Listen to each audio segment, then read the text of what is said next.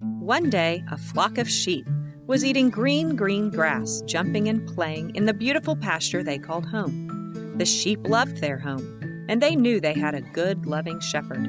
Their favorite part of the whole day was when the shepherd called to them. They knew his voice and ran to him because they knew he loved them and took care of them. Whenever the shepherd called, they came running. Wherever he led, they followed.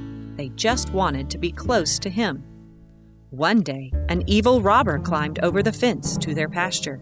He was looking for sheep just like them to take far, far away. The sheep didn't see him. They weren't even looking.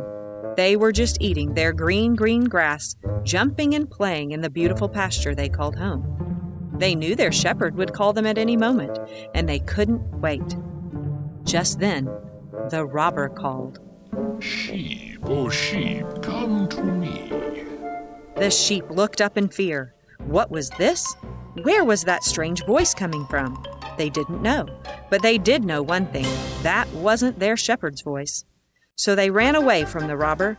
They ran and they ran and they ran. And no matter how hard he tried, he couldn't catch them. Jesus is the Good Shepherd. When we pray, we get to know his voice.